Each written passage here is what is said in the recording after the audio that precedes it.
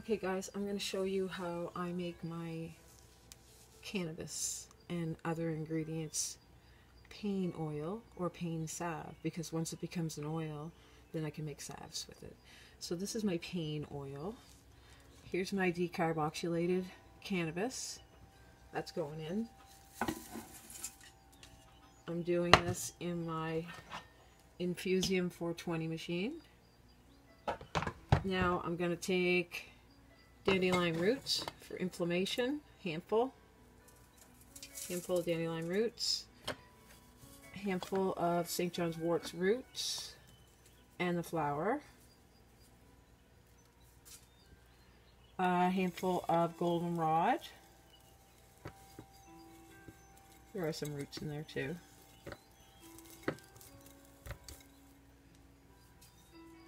Now for the oil, I'm not just going to put olive or any other type of oil. What I'm using is, I took my herbs, roots, and mushrooms this year, and I sat them out for the summer in the sunlight.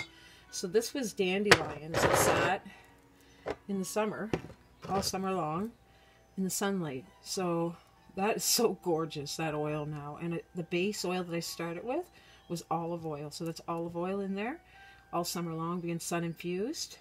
Same with the rose hips. So what I'm going to do, I don't want to put all those dandelions in there because it'll just be hard to strain. So I'm just going to grab a strainer.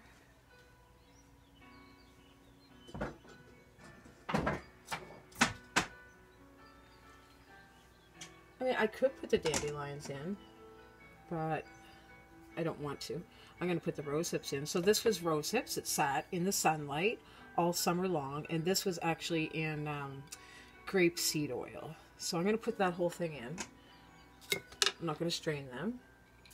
That oil's going in. So my cannabis and all my roots and inflammation things were in there. I'm debating whether to use it. Yeah, I'm going to do it. I'm going to put the dandelions and everything right in, because I'm going to strain all this at the end anyhow. Wow, it's going to be a powerful salve when I make salves from it. Or a powerful oil, massage oil. So that's a little bit too much in my machine, I think. Let me see, where's my level? It'll be alright. I might take out a few of the dandelions because my level is about up to here and I only want to go to there. Let me just see. Actually, it's okay. It's okay. So what I'm going to do now is select my temperature. I'm going to go 160 for 1 hour. Start.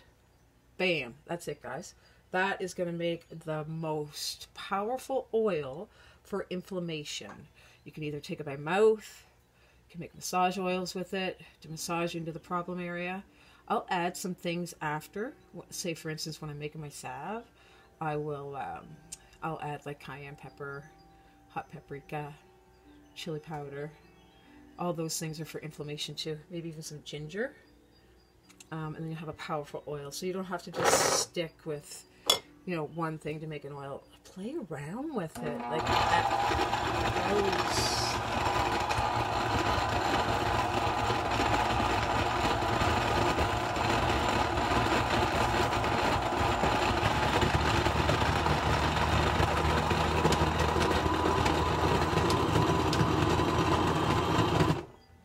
that sounds like it's really doing well. So I'm going to just take a peek at it. Oh my goodness, that looks so good. It's really green.